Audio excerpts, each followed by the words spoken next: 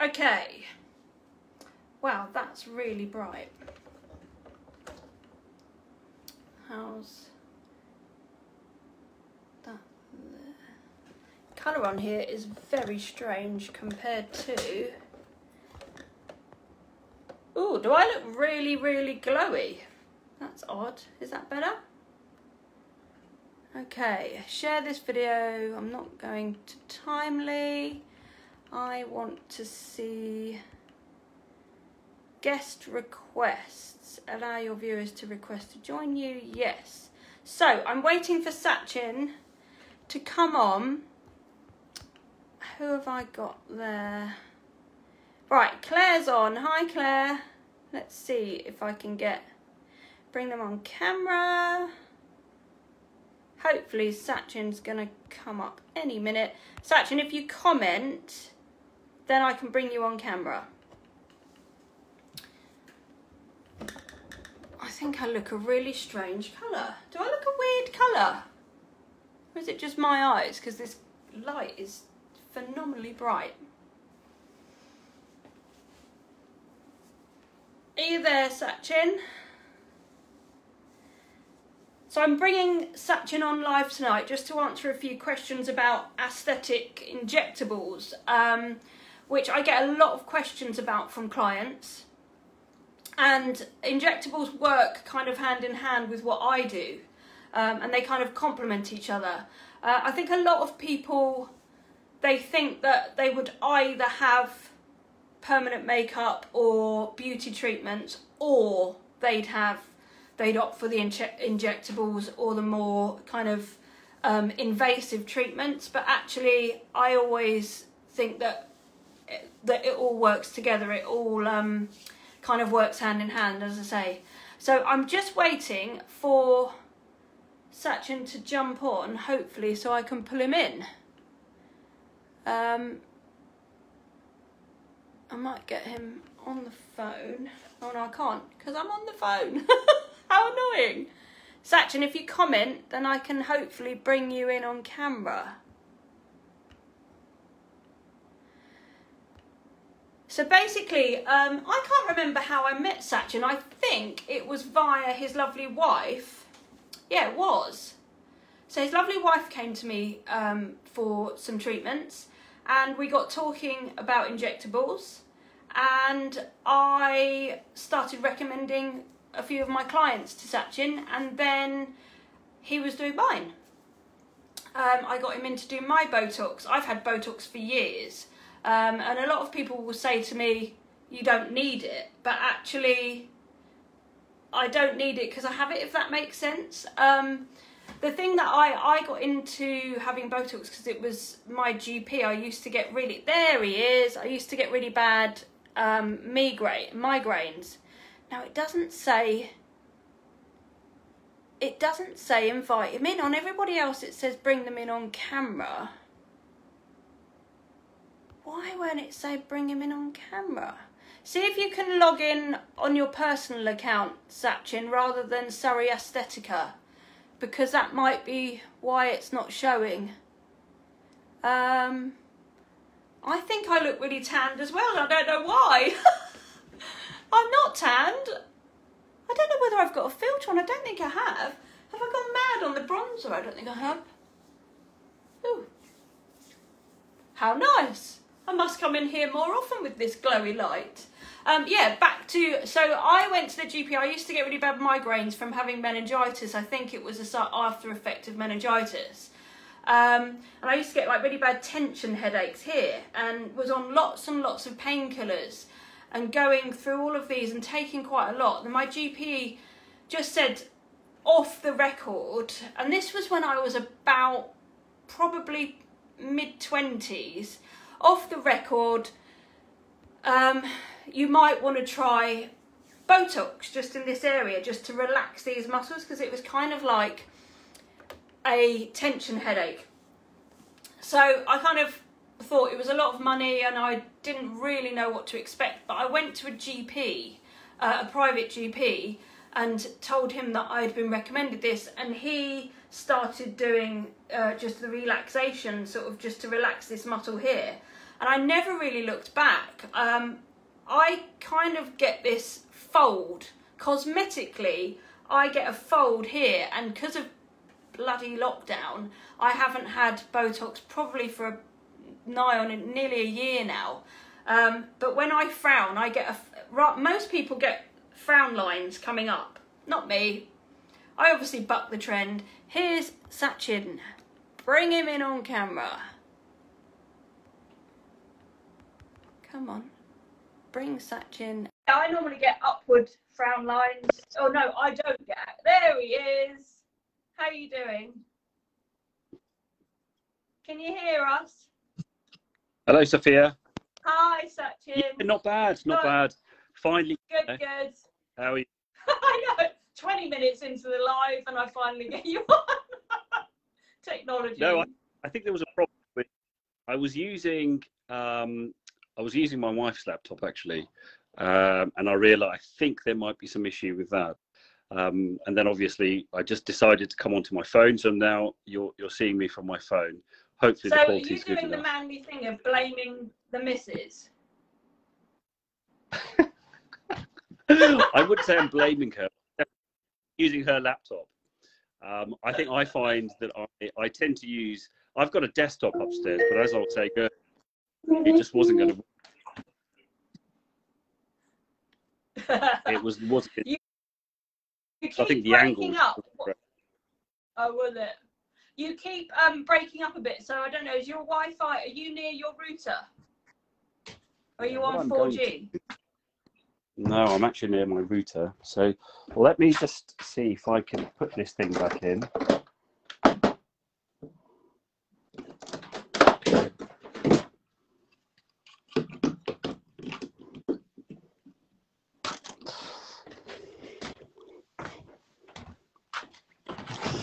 And let's connect to the other network. Hopefully that should be a more stable connection.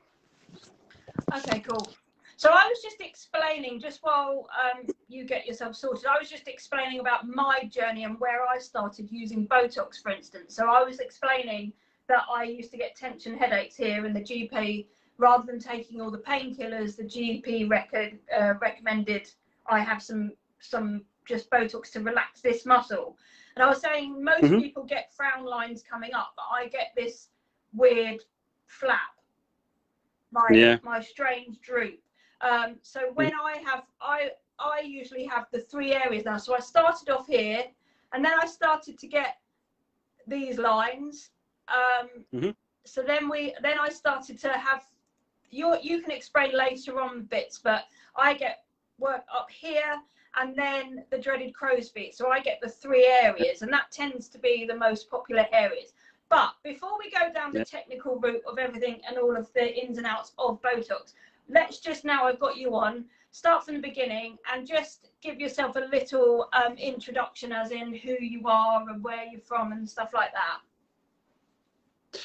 So I'm Sash, full name Sachin Shukla. I grew up in West London, quite near Uxbridge, if anybody knows kind of that area. And I was pretty much born and bred around that area. At 18, obviously, I went to study medicine. Initially, my plan was, I was quite keen, like a lot of students, wanting to go really far away from home. And I think initially I was quite keen on that, but then eventually I just ended up going to Imperial College, which is in West London, in Kensington. Was there for about six, 7 years. Then ended up working around there, pretty much lived there for most of my training. Did you always want to go into medicine? Is it something in the family, or were you the first? I think a lot of my family were actually my mum's family. A lot of them were involved in business. And then my dad's family was a mixture of professions. But I don't think medicine, nobody else really was a doctor before me. And I've got a cousin now who's a dentist. And I think we've got a few more in the extended family who are kind of going towards the medical side. But I would say most of my dad's family were involved in, I think my mum's family, were involved in business. Dad's are quite mixed and very, very international. Yeah. So my interest really started, I think I used to read a lot. I was very keen on reading. I still tend to read a lot, many hours, all the time. You know, every day I try to dedicate some time to it. And I was always interested in science.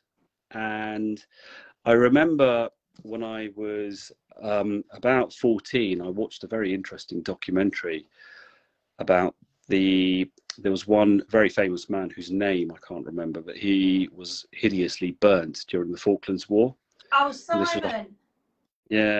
this was a whole documentary about the reconstruction surgery that he had. And I just started thinking, I was thinking, wow, this is really interesting stuff. And I think that's what sparked my interest. And I was already gravitating towards the sciences anyway. Then my A levels were pretty much kind of geared towards that, and I ended up going into medicine. So did you want to specialise in a certain field in medicine? I think up till I was in medical school, most of my focus was on ENT surgery. So I started foundation training, which is kind of called F1, F2. And at the end of my F1, I kind of picked jobs that were relevant to ENT. I ended up doing that as an F2. I spent some time outside London. But then I wanted a bit of a change. So I actually went and did a master's. So after my foundation training, I went to do a master's, did a master's, came back, and then I was working at St. Bart's in head and neck surgery, and then a few other places before, you know, deciding on exactly what I wanted to do. I think over that time, what happened was that my interests also diverged. I kind of became interested in a lot of other things. My master's, by the way, was very different from medicine. It was in something quite different at business school, and that was something which I was interested in. I think it's very, very, I have passions. So in my spare time, I've always loved doing calligraphy. I play music. And I think that it's just, you know, very much something that you know, I think it's important to broaden your horizon. And then obviously having like your business background in your family, that takes you on to going into sort of your private medicine and kind of this whole business of Surrey Aesthetica and working for yourself, but in medicine. I think it was always something that I was interested in.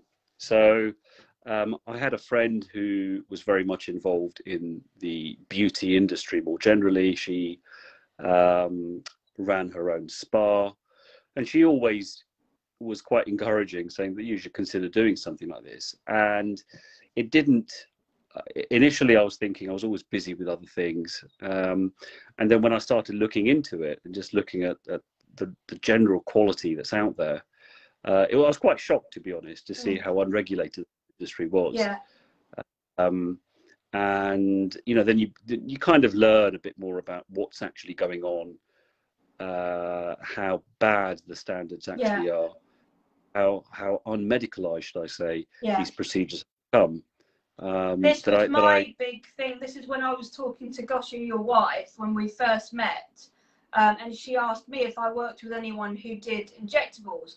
And all through my career, I've always, and I've kind of probably, it doesn't go down too well in beauty because a lot of therapists will train up to sort of their beauty therapy level, kind of 6, level 7s, and they consider themselves on par with medics. And I've always been very anti-beauticians doing injectables. And it's not that I don't think that they've got the ability or the knowledge, but you guys, medics, have got the support of the Royal Colleges and the insurances behind you.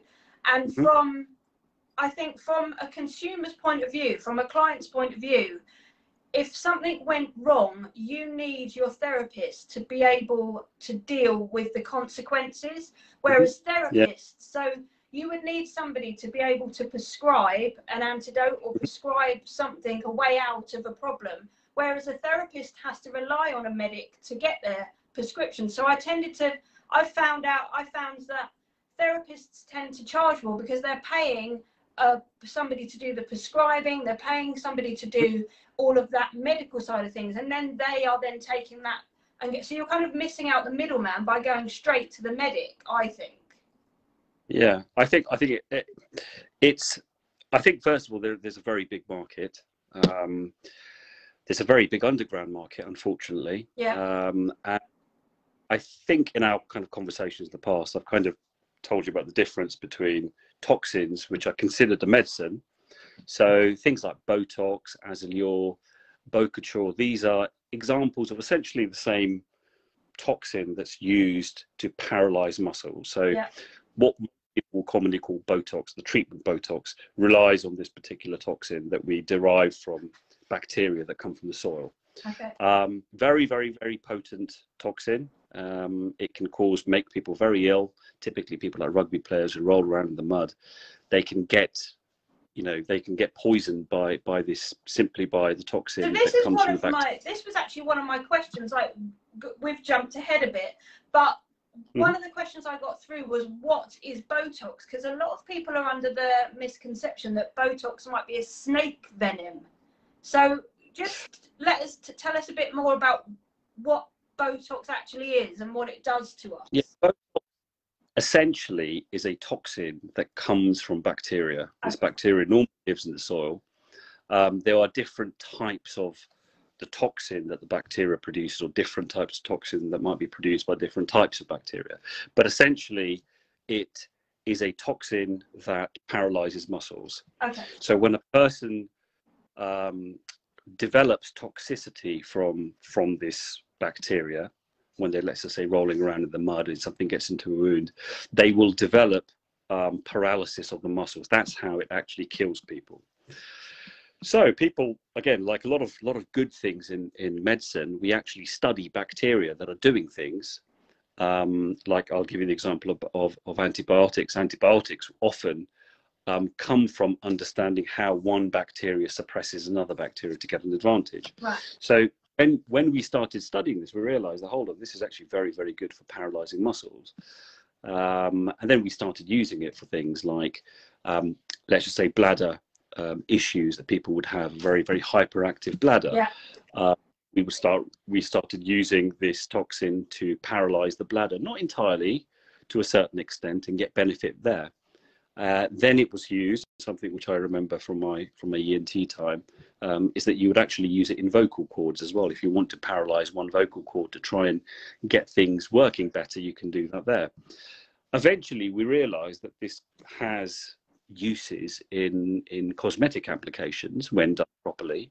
And when you do it, you can actually paralyze muscles strategically so that you actually enhance the aesthetic effect overall. Okay. And also stop the aging process, which is another benefit. A lot of younger patients want to come now, and they don't want the full dose, but they want really just a relaxing of the process. Yeah. So in 10 years, 12 years, the deep lines that typically would form don't form as much, or can almost sometimes even be completely eliminated.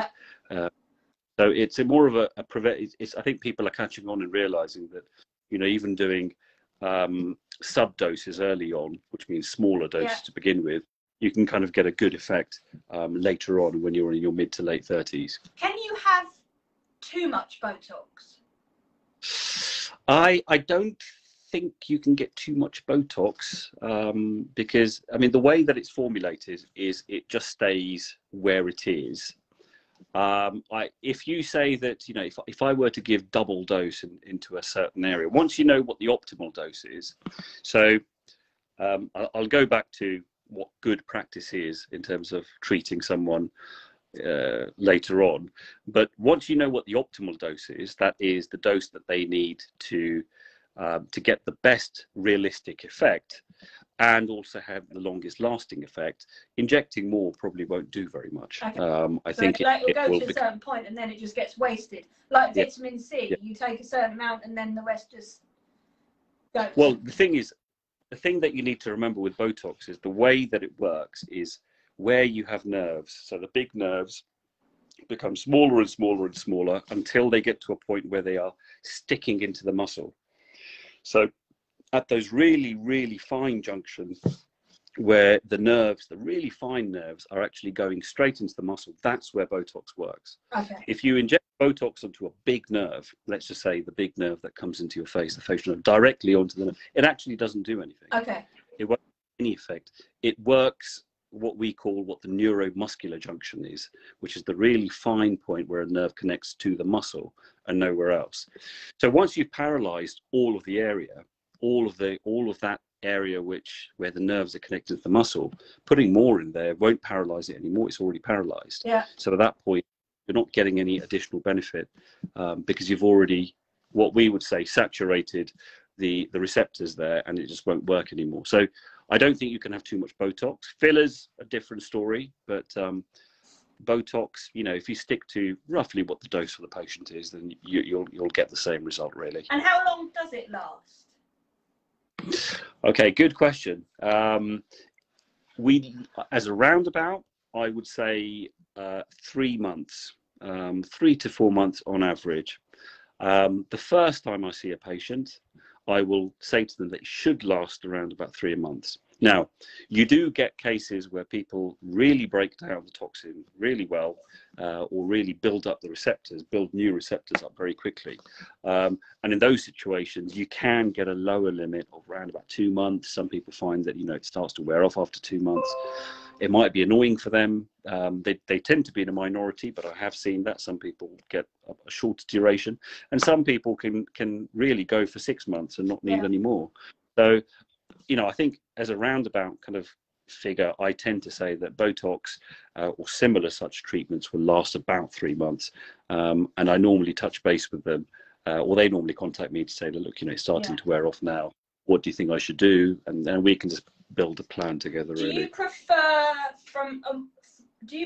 to keep up, so keep going every 3 months and do it regularly, or is there a problem with it completely and just doing like once every couple of years or special occasions? Is it better to keep topping up? I think with toxin treatments, it really is. It's much better to just keep to a schedule, because I think the effect that you get with it really begins to show after a few years of keeping on top of things, just like clockwork. Every 3.5 months, you go and you have your treatment. You stay on top of everything. It really changes the skin contours and the formation of lines over that period.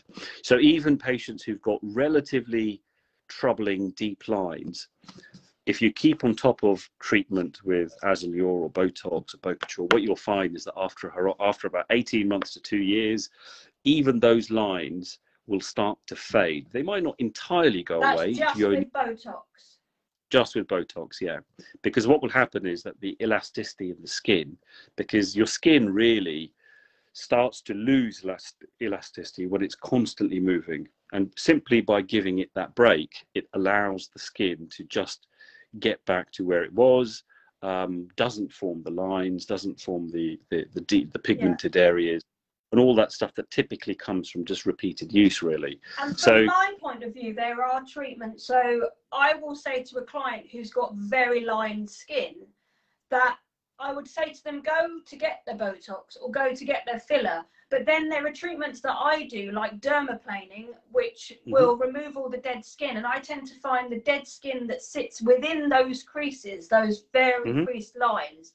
Once you really exfoliate those out, and you're having the Botox and possibly the filler as well, which is what I was saying right at the beginning about working hand in hand with beauty. So people are replacing me to come to you.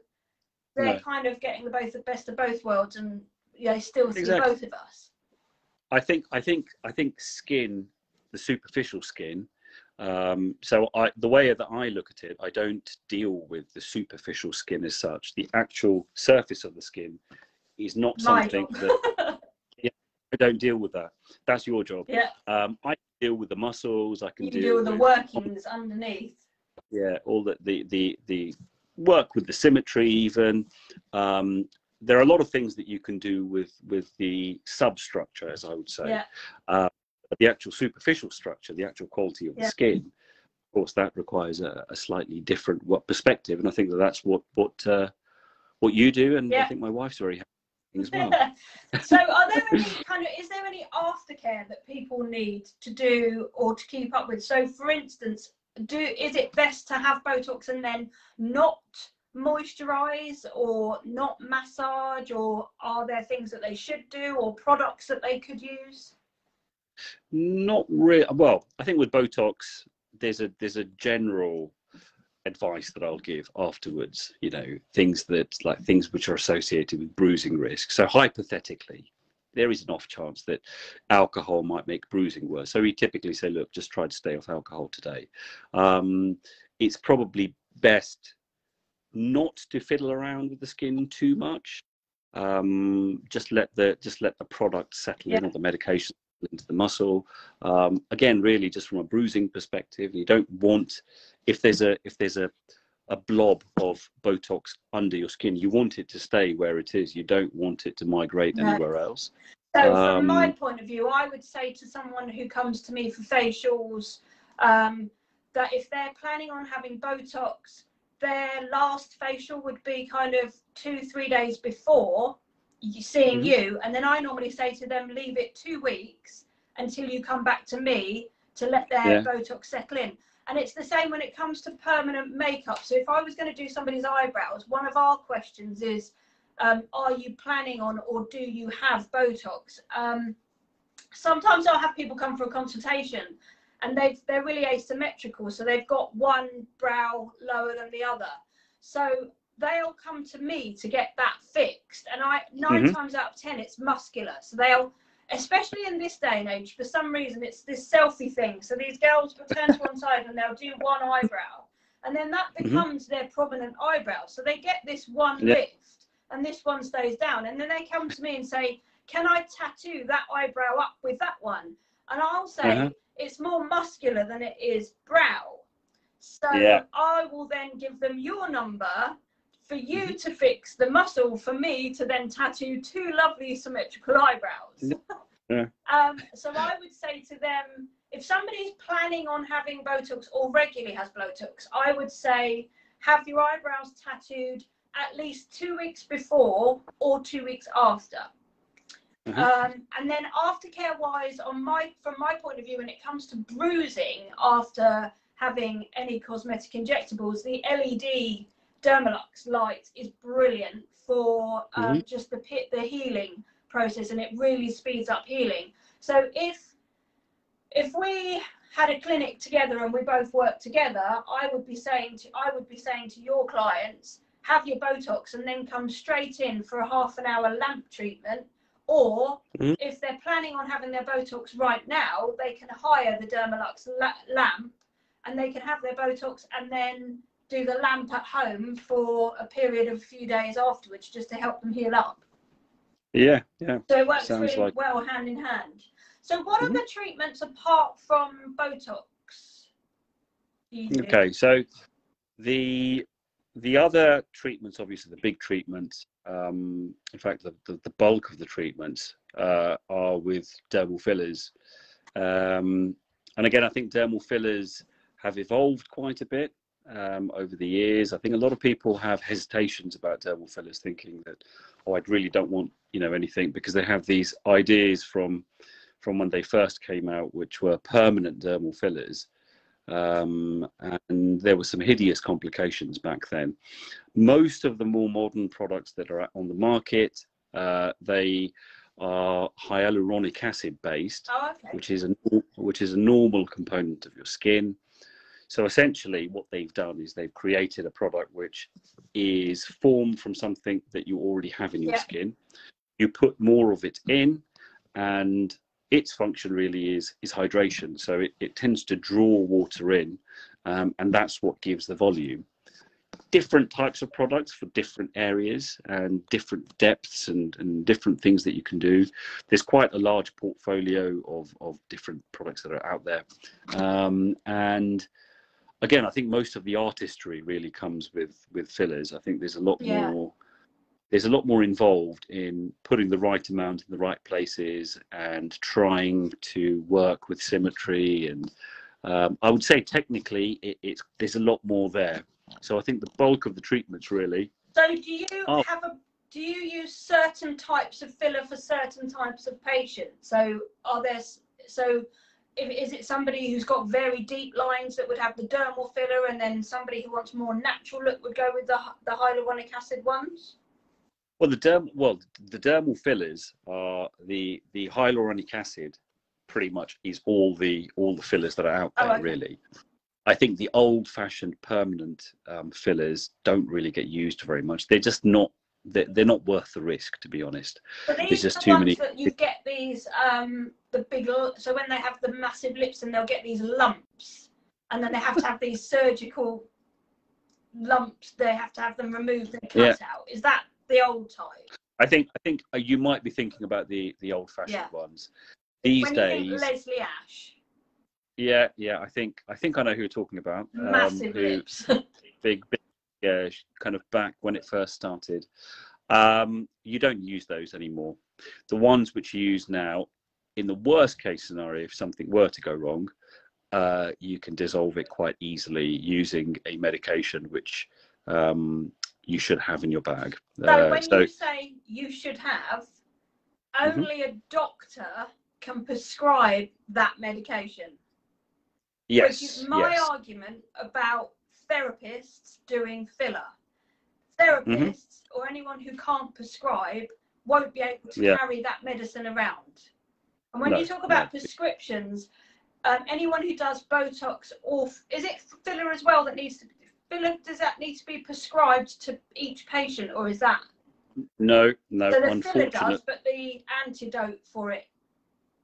This is a very big issue amongst aesthetic doctors, and it's something which a lot of people have been campaigning for to change, because on balance you have the toxins, I think, as we were talking about, which are considered a medicine.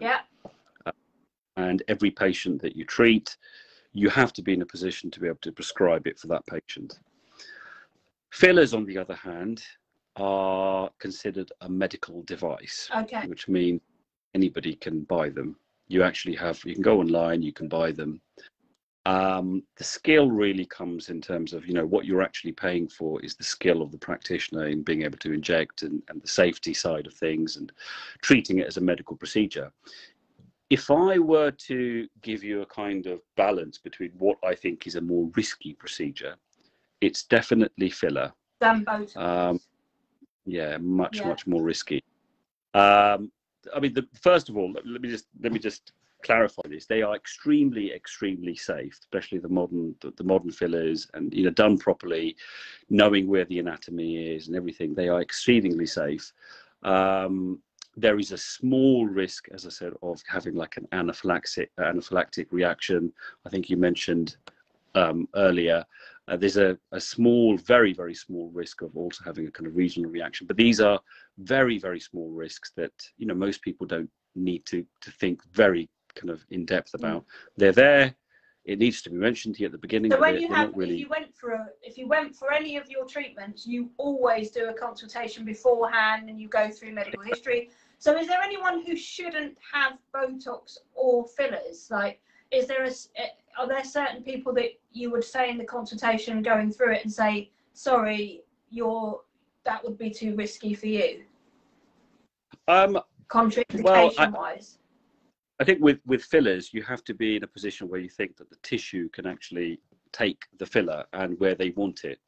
So if I have an older patient coming in, I would probably put a much thinner, if you wanted something quite superficial to the skin, I would probably want to put something quite thin, not as thick, because I don't think that the tissue itself would necessarily take a very thick filler. And because of the skin being quite thin, it might become quite visible. So you need to have that realistic conversation with someone who's older. And I have patients who come to me now, some are in their 70s, and they want slightly fuller lips, and they want a very subtle look. They don't want anything just too obvious, but age-related thinning of the tissue. But they still live very active lives, and I'm there to support. So I think there is, as I said, this the consultation side and figuring out the right product for the right patient is, and also then having a kind of realistic expectation of what you can and cannot achieve. So I think that's one thing which, again, So a lot of you people were, a really, lot of questions that came through were the whole thing of how they were put off filler because they were worried about it going lumpy, or some of the girls look like cats, they go cat-like. Why would that yeah. happen? This is what I was saying earlier, that kind of coming back to my point that there are just a lot of there are a lot of people who will just inject whatever out there because as I said, you don't need any qualification. You can buy these products online. You don't necessarily care about the risk side of things. You don't explain that. And things like going into lips with a plain needle is just a very, very risky procedure. Going into the body of the lip with a plain needle is very, very high risk, and anybody who understands that would typically use something like a cannula, which makes it Which makes it, it's kind of more flexible. Yeah, which doesn't have a sharp end. But again, if you don't do it properly, you can end up with just injecting, the wrong amounts. You don't have full control. You can end up giving these, you can overfill things very easily. Okay. Some people will like that look. I think there are a lot of very young patients out there who actually want. Is it the fact that once you start, you can't stop, kind of thing? And you get clients coming back for more and more and more. I want them bigger and bigger and bigger. It does happen. I think people are advertising now Russian lips and various things along those lines.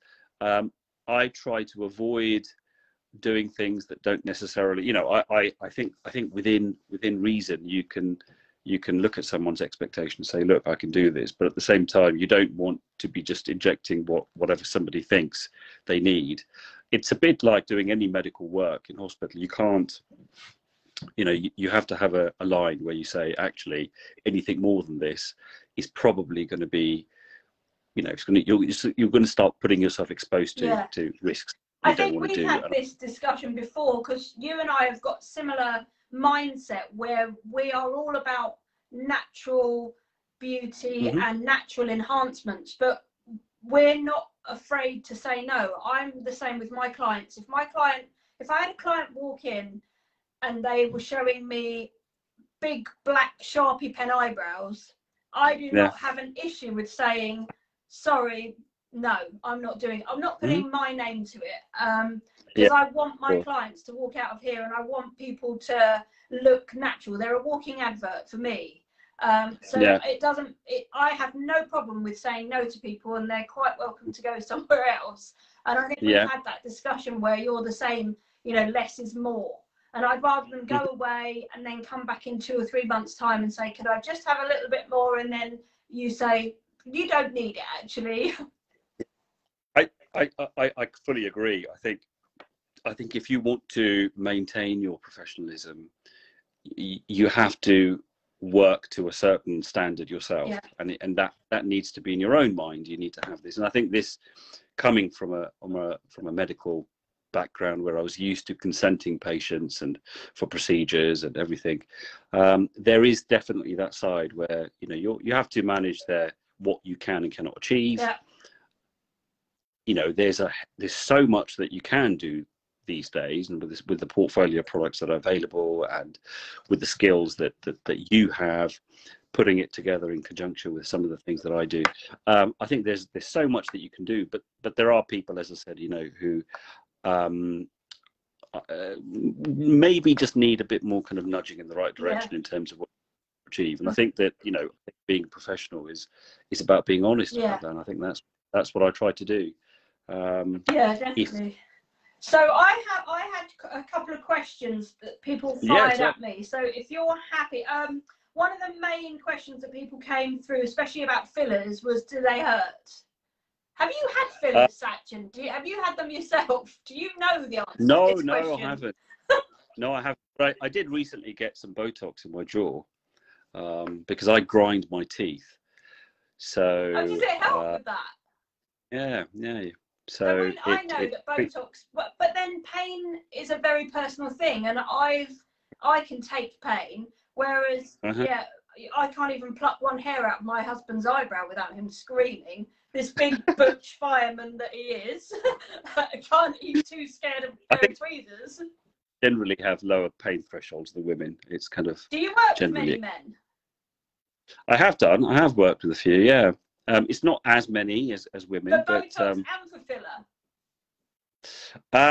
yes, there are patients who come in. I try to tell most men that you should keep your crow's feet, because it really does enhance their good looks. Some people want a completely smooth look, but again, it's part of my honesty that I think all the research shows that crow's feet make men look more attractive, not less. So it's something which I. So the question was, do they hurt? So what about fillers? Because I remember us having a conversation, and you said, there's anaesthetic or topical anaesthetic in the syringe, isn't there?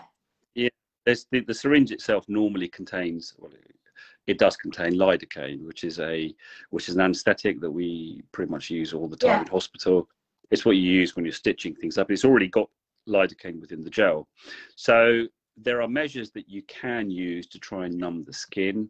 I find that in some places, things are going to be a bit more sensitive, shall I say. So anywhere around the mouth, you have to be careful with pain. Maybe put some cream on beforehand. Yeah, I do the cream on before. I typically use a small amount of ice as well for the first one. And what you'll find is that after the first injection, so let's just say with the lip, you will typically do the border, the actual border of the lip first. Is that the most painful bit? Yeah, but once you've actually gone in, you've already put some anaesthetic in. So the second and third typically will always be a lot more than going into the first one. Yeah. And then once you've done the border, the body of the lip again has already got anaesthetic in it, so it's not too bad. But it does involve needles. It does, as I say, involve. So most of the work that I do is done with a cannula, which is a slightly more advanced technique than going in just with a needle. It means that you have a much better safety margin, and that tends to be blunt. But the first needle, as I say, you are going to feel something. I wouldn't lie to you and say that it doesn't. But most people tolerate it quite well with the measures that you can take. Cool. Another question I think you tapped on earlier on. One of my followers messaged and said that one of her friends had anaphylactic reaction to the filler. And in your experience, are therapists prepared or qualified to be able to deal with a reaction? And would it be there and then that you dealt with it, or is it a matter that they would have to go somewhere? Yeah, very, very good question again. Anaphylaxis, let me just clarify what anaphylaxis actually is. So somebody might get stung by a bee and have a local reaction to it. So they might have some redness around there. They might end up with a rash. Something that's more prominent than just the sting itself, you might say that they've had an allergic reaction to it. Anaphylaxis is the extreme case where your entire body will respond to something that it's been exposed to. Your blood pressure will drop and various other things will start to happen. It really is what we would say a systemic, everything in the body.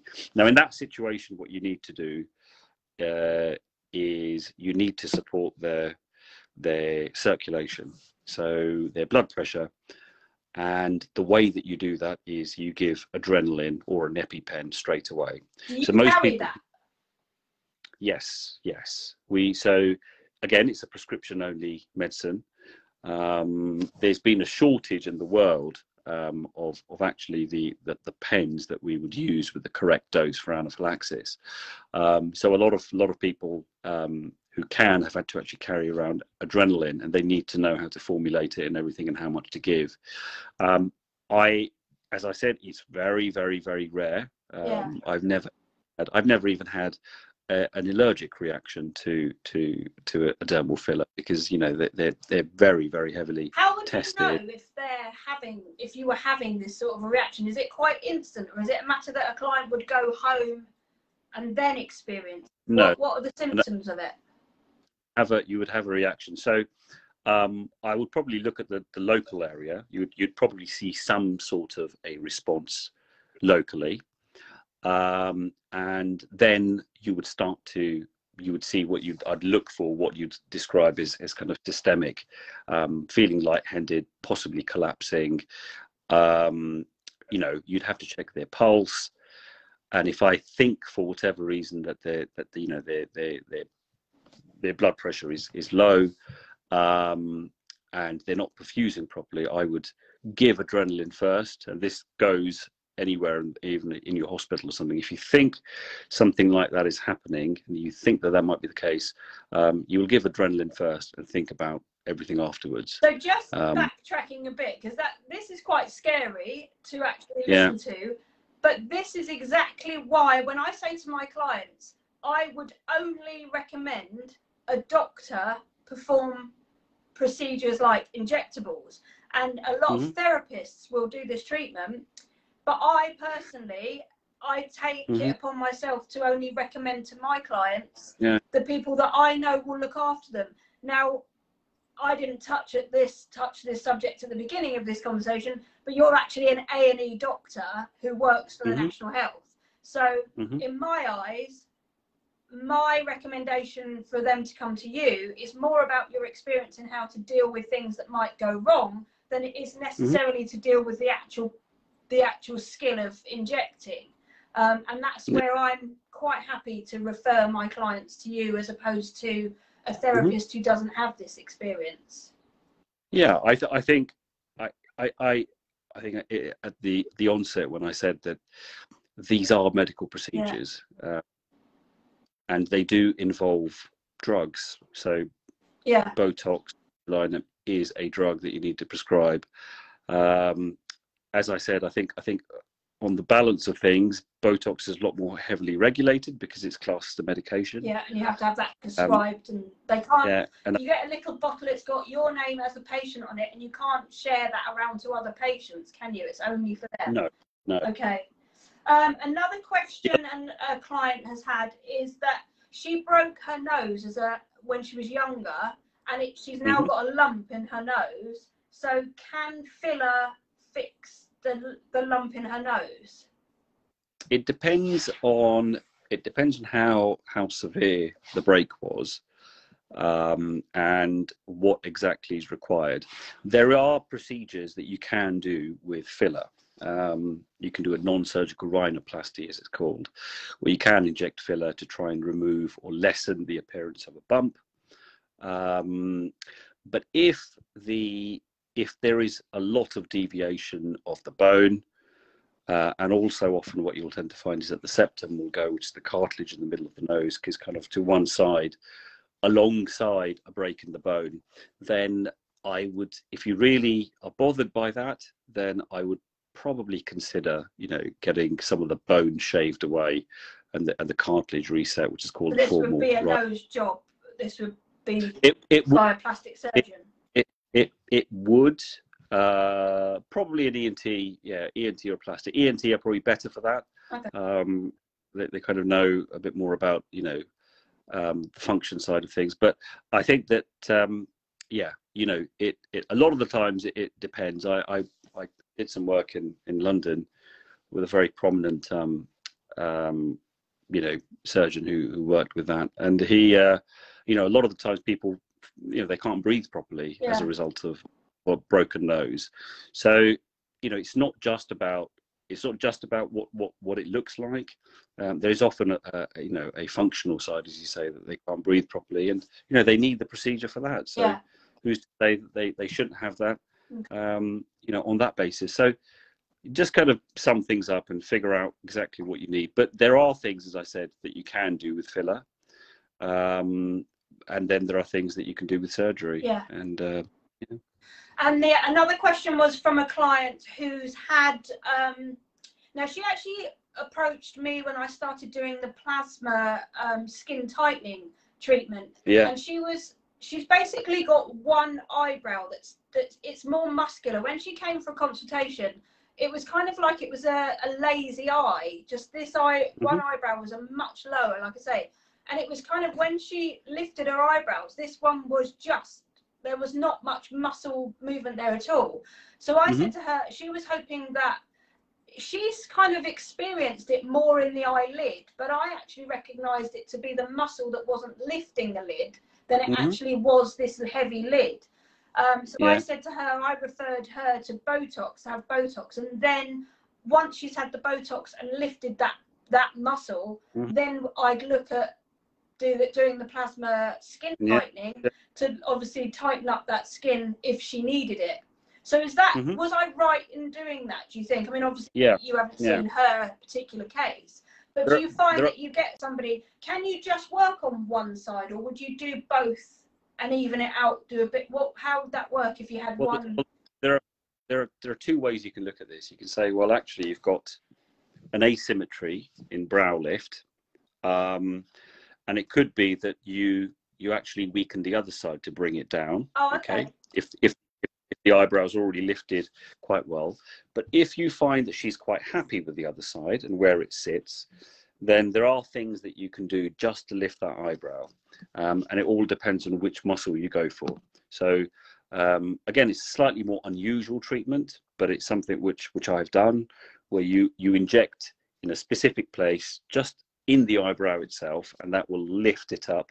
And of course, you have to be very careful if you don't know what dose they need. So you probably want to make it incremental, maybe over a couple of sessions, just to make sure it's just right. Yeah. Because obviously, I think people tend to notice each other's eyes quite a bit. So you don't want to, you mess things up there.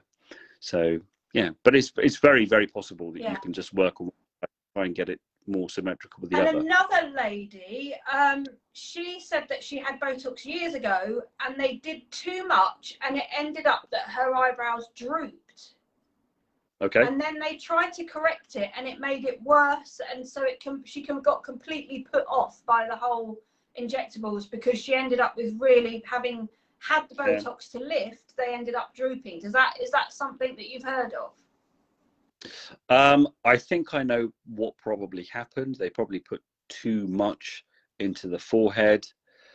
Well, the reason that you do the three areas together, so if you just treat, let's just say, the middle part, typically you leave the top, it'll tend to lift everything up. So you need to try and balance that by treating the forehead as well, and that lifts it down. Sometimes what happens, however, is that, as I said, if you've treated just the forehead, you can get one side which comes up, and this is why, especially the first time, having a 2-week review is quite a good idea, so that you can kind of know exactly where you need to tweak things. Record, and then you have that for next time. That's quite common. It's again quite well understood, but I think that getting the dosing right for a patient is very important, because, as I said, people are different. The amount of muscle they have in their face is different. Some people have much more muscle in the middle. Other people have a lot more muscle higher up in their forehead. Their skull shapes will be different. The size of their forehead will be different. So you need to bear all of this stuff in mind and just realize that actually, I think the standard that you will be taught, on your 1-day course that people might go to is very different from the reality of treating hundreds. And that's similar to, it's kind of, you get taught how to do it, but you don't learn the skill until you're actually working with patients all the time and skin. So what about so we've spoken over the years that we've known each other about different things like the threads, so threading. Are these things that you've done, or are these plans for the future? Do you think you'll go? These are more plans for the future. Not to, I think that the requirements in terms of where you cannot do these treatments vary, and I think in a few years, as things change, as my business evolves, it might be something that I get involved with. But again, from my perspective, I want to give the best treatments. I want to give things that I know will work. So I will be offering things that I know are in the best interest of my patients, my clients. And if I think that something is, an average treatment, I'll just be honest and say, look, there are better ways of going about this. And even if that means, referring on for surgery or various other things, I don't mind. And we've always talked be about on it. working together. It would be really, I'd love to have a clinic and kind of work alongside you, because there's things like I'm going to get into micro needling, and then you Yeah. can kind of bring in the medical peels. But I wouldn't Mm-hmm. dream of doing the medical peel side of things. Yeah. But we've always talked about that's something that you would bring in, and it would just be Mm-hmm. really nice to have the two kind of merge together and Working overlap, as together. it were. Yeah, yeah. There's I mean, lots of treatments that kind of do cross over. there are a lot of, it's a very exciting area, to be honest. Yeah. A lot of development that's going on.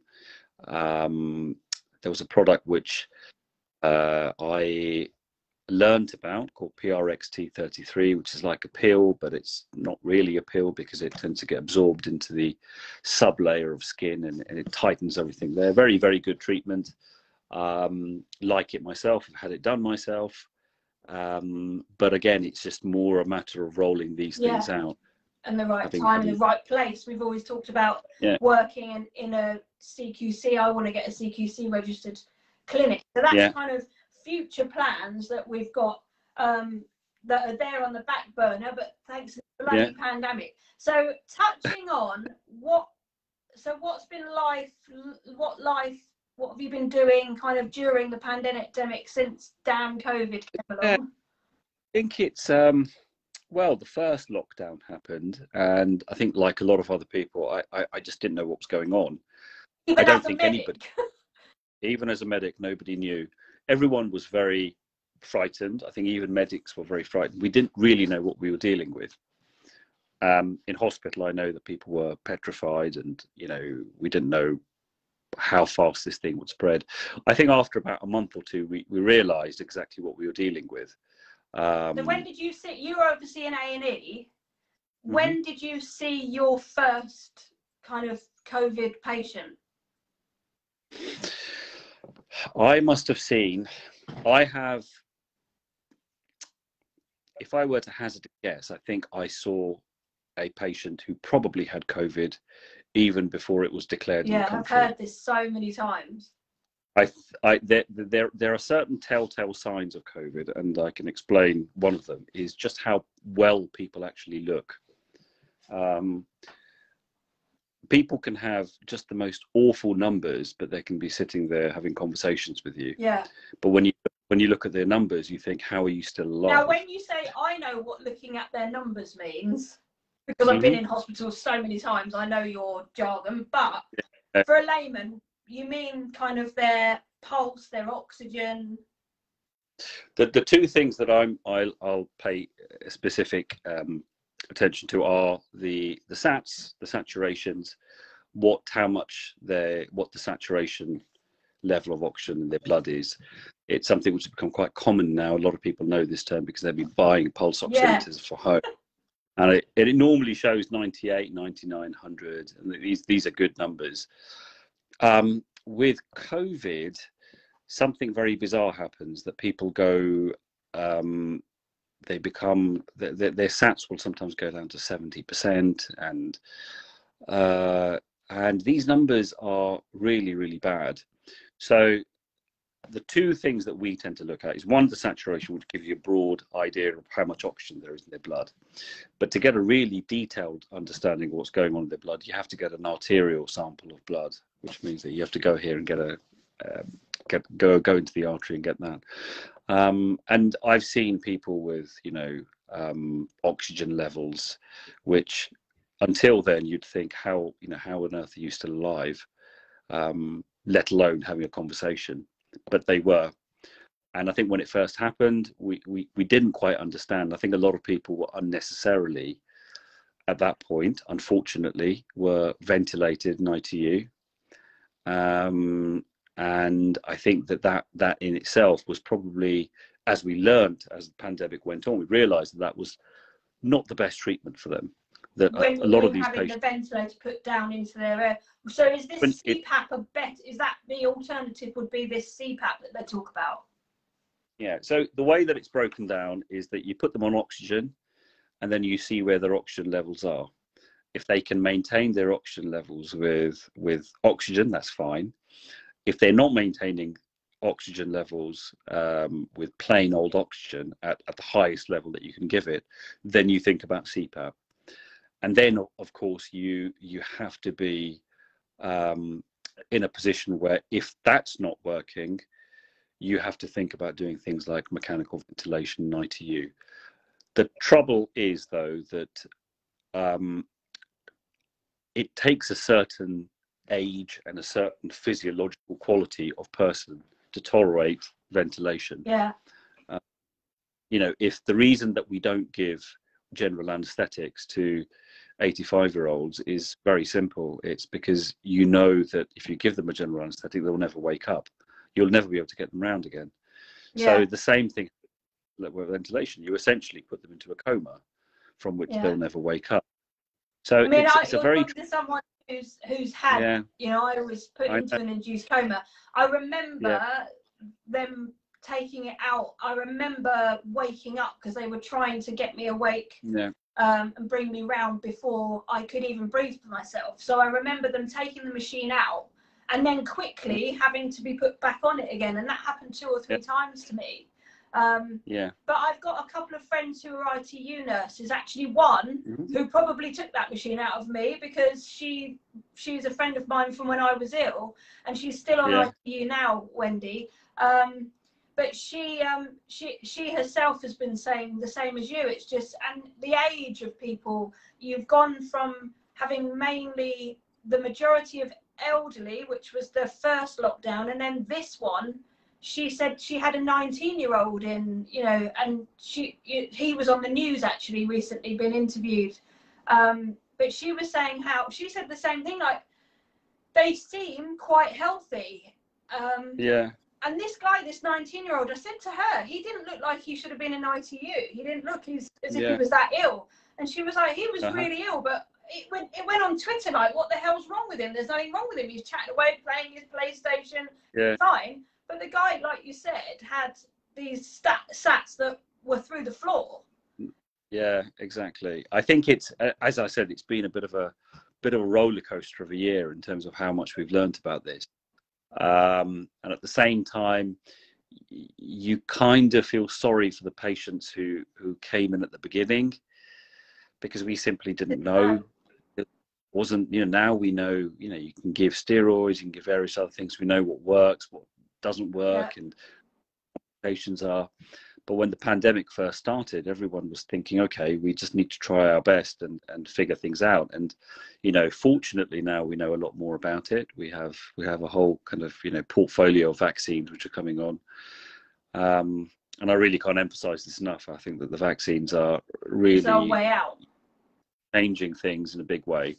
So yeah, I've had my first shot. So did you contract COVID? Have you had it? Well, I haven't had COVID. No, I've certainly not had the symptoms for COVID. I was at one point planning to get antibody tests, and a lot of my colleagues who've had antibody tests have come back positive. They've had it, but they were asymptomatic. So they had it silently. And again, I think that the way I look at it, I think a lot of people have probably been exposed in healthcare. And the ones who were going to become unwell did become unwell, and pretty much everyone else has been exposed. The antibody levels, again, are a marker, but they don't give you the full picture of whether you're immune or not, because there are a lot of other components to the immune system which are also there. Some of it which is kind of stays in the memory of your immune system. So you do have immunity, but it's just not as visible as you might. Do you have your vaccine? When you go for the vaccine, because obviously the younger people, we're not going to get it until probably the summer. So do you know when you have your vaccine which one we're going to get? So like, can you ask the question, is it the AstraZeneca, is it the Pfizer? You can probably ask for it. I think that information will be given to you. I don't think there'll be any choice in which one you get. I think everybody knows about the whole political situation. There's just a lot of political nonsense, really crap. I can't believe it's actually going on at a time like this, but it might change what happens with the vaccine.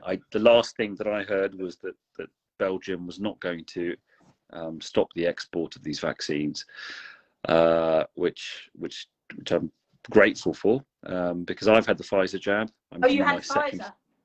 Pfizer one.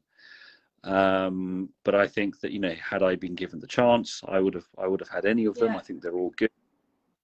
We need to just pay attention, really, you know, to the fact that these were trials that were done, and they're not necessarily data in the real world. So we're getting new information from Israel, which has been pretty much the you know, in the leader in terms of how many people they're vaccinated, and the data there looks really, really good. It does look as though you know, very few people who've had 2 jabs are being infected. So they're not being infected and they're not getting the symptoms, but it doesn't, they've got no data to say whether it's going to transmit, so whether we're still going to be able to transmit the illness.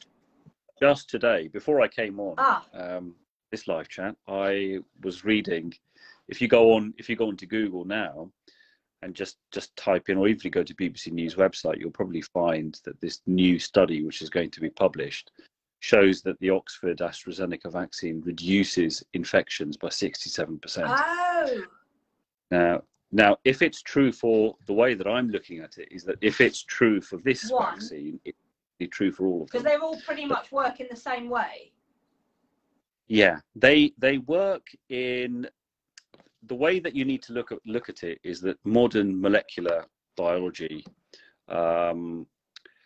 you can send information in an email, and somebody can print the sample, you know, what they need on the other side. Can print the ingredients there. Yeah, you pretty much. So the Moderna vaccine probably took about half a day to actually make. So from the time the Chinese released the genome for this virus to the time that the Moderna vaccine, or these vaccines, the blueprint of them was already made, probably was about half a day to a day. Okay.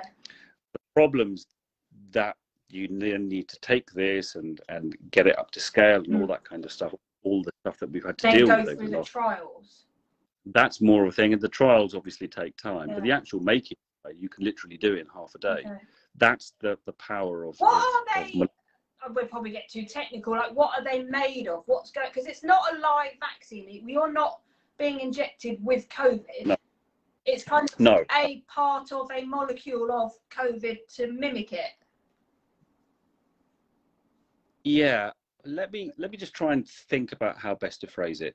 You have to get the bit of the virus which your body. So the way COVID works, or the way that it gets into your body, is by it goes in and it's essentially got these keys on the outside, and these keys go into find a cell. The keys then let you get into the cell. It gets into the cell via these keys, but it's exactly those keys that also all the infection fighting cells recognize. So what you want to do is present the key to your body without having the virus to make you get unwell. So the trick is, how do you take the keys and get them into your body? Now, one group might say, well, let's just take the keys, manufacture the keys and inject them into the body. Okay. Another group might say, well, let's take the key, stick it onto a harmless virus, which we can do with genetic engineering and you know, everything. Get a harmless virus to take it into your body with that particular key. So you take a virus, a normal virus, like something that might just give you a cold, you put the key on top of it, and then you get it inside your body, and then get your body to make make that key effectively. Yeah. The spike protein, as you say. Some of the really advanced vaccines, like the Pfizer and the Moderna, have kind of bypassed that system of the virus being used to go into the cell, and have essentially just given a piece of genetic code that doesn't even get to the middle part, the nucleus of the cell. It just kind of gets the cell to produce the that particular spike protein without doing anything else. So it completely bypasses the main way that historically we used to make vaccines. Am I making sense, or is it getting kind of? Kind of. One of the questions that has popped up is can we Yeah. still be a carrier Yeah. after we've had the vaccine? So can we still carry it and transmit? I think I asked that before, can we transmit it? But Yeah. do we think that we'll still carry it and give it? Well, So this if is somebody isn't vaccinated, can Mhm. somebody who is vaccinated pass it on to somebody who isn't, and then they'll get ill? Well, this is exactly the point that I was making. Until about 2 hours ago, I would have said, nobody knows. We don't know. We've got no evidence to show thing, because the way that you would know is you would vaccinate people and then you would swab them. You might swab them every day and get results. Yeah. They try to figure out, what happens after 2 weeks? What happens after 3 weeks? Do they have virus in their nose, in their throats? We just didn't have that data. So now we've But got 7 odd million people vaccinated. They're obviously been put on a system to know when the positive tests come back through, and none of them have been tested positive. This data that I read just now before I came on here, because I've just become a bit really nerdy with reading papers. If this data is true and 67% of people, it reduces transmission by 67%. It means that nearly 70% of people will not be able to transmit the virus. So when you read that, did you do a little dance? I thought, wow, this is really good, because that's what's really going to work. In your nerdy doctor way, you went, wow. Yeah. Whereas a normal person like me would be like, woof, woof, we're going on holiday. Yeah, I mean, I think it's, my son was born, as I was saying, so I've got 2 sons. Yash is 3, and our baby Leo, he's 4 months tomorrow, and my mum hasn't seen him. My sister, who lives in Uxbridge, hasn't seen him. My in-laws, my father-in-law, because Gosha is Polish, he hasn't been able to come round. We haven't been able to go over there for Christmas. So it's just, I think people's ordinary lives are so interrupted. And so I'm very excited, but at the same time, you have to be a bit kind of cautious. Have we got to wait for all of us to get vaccinated? So do you think we're going to be pretty much in lockdown until the majority of people are vaccinated, or is it just going to be at-risk groups? They keep talking about the at-risk groups. My feeling is, and this was my feeling all along, was that I think the vaccination will all of a sudden kick in, and we will just find that things will start to change very quickly. And that's what my hope is. I think I'm really proud of our vaccination effort across the country. I think we're doing a good job. I think people might say, people might have different political affiliations and everything, but I think the way things are going here right now is good.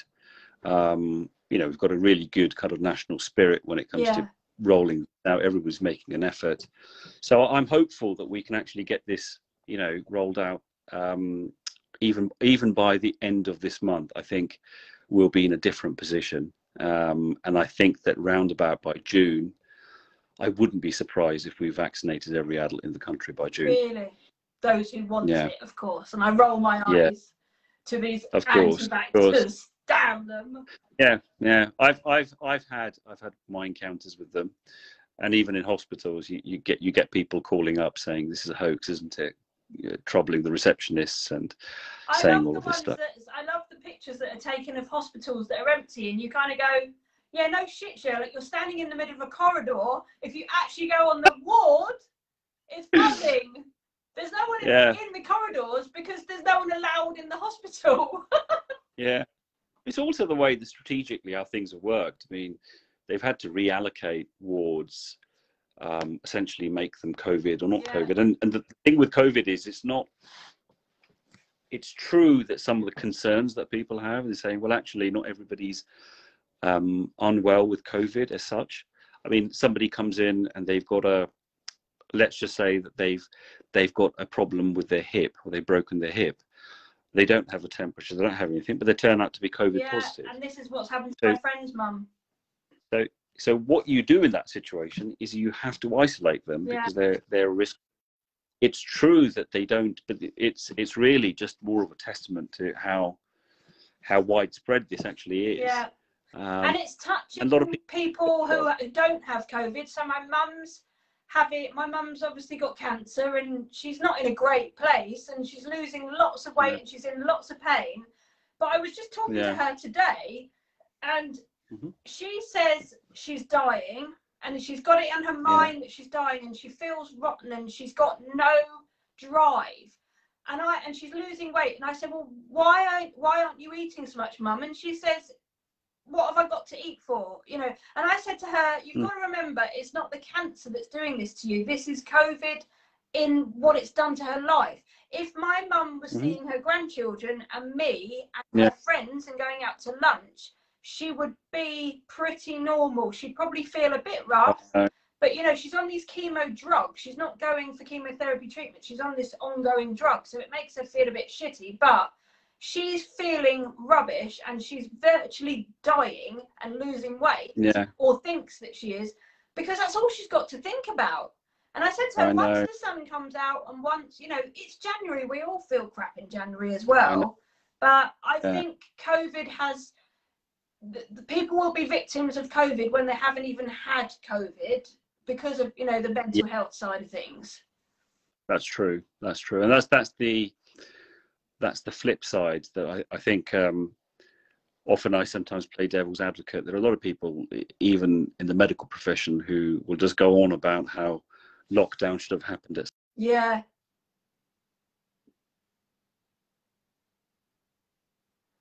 How have you stopped?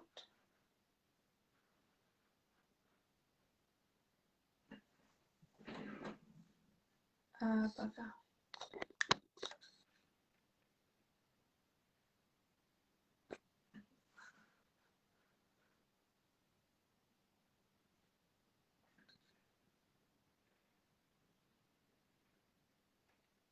Lost. I lost Sachin. What a shame. I'm going to say goodbye because I think we've been gassing now for an hour and 20 minutes. Sorry about that, Sachin. But next week I will try and get Sachin possibly back in just to talk more about certain specific kind of treatments.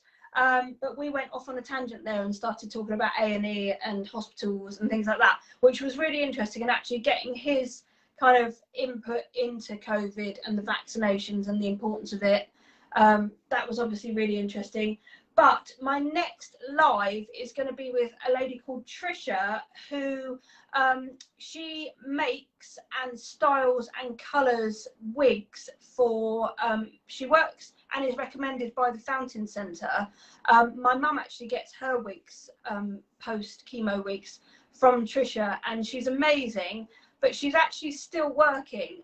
So I wanted to bring her in as a live, just for her to talk about what she's doing at the moment, her kind of what she's doing through the pandemic, but also generally what her business is and all about her wigs and the chemo side. And obviously she works with people with alopecia as well. So it's kind of, it really works in line with my business and my client base. So I thought it'd be really interesting to bring her in.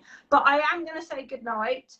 I want to just say a massive thank you. And I wanted to say this to him personally, but I think he timed out or his phone must have died or something. I think I killed his phone, bless him.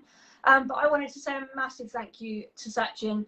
I've sent out recently some skin care packages to NHS. And I think all of the people who got named to receive them were all women. So I didn't send any to any men, but one is going to be going to Sachin as a thank you from me to him for everything that he's done for all of us. And it's something really close to my heart when it comes to the NHS. Obviously, I'm a walking, talking advocate of the amazing work that the NHS does. And he's, you know, he's a representative of them. He's their frontline. You can't get more frontline than A&E, and I've got a few friends who work in A&E, and they're right there, you know, they'll wave their flag and say, no, we haven't done it. You know, the ITU teams are the ones that are in the thick of it, but actually they're the ones every day, every night, 24/7, whichever year, whatever pandemic, A&E get the full brunt of whatever's coming. So I take my hat off to them. They are literally they're like the army. When you talk Frontline, I always imagine them to be in like camo gear. And they're protecting us. You know, they are the ones that we go to first. So I want to give a massive shout out to any of the A&E people. And I will catch you all soon. If you've got any questions, as I always say, don't hesitate to drop me a line. Any requests for any lives, if you want me to cover any topics or subjects, or if you can think of anyone who might want to come on a live with me. I've got a few people lined up who I may be jumping on with, but I'm always open for a chat. This is kind of like me on a night out. I put a bit of makeup on and I've had a good old chat with my old mate Sachin. So I'm going to leave it there. Wish you all health and stay safe and stay home and get your vaccine as soon as you can. I'll see you later, guys.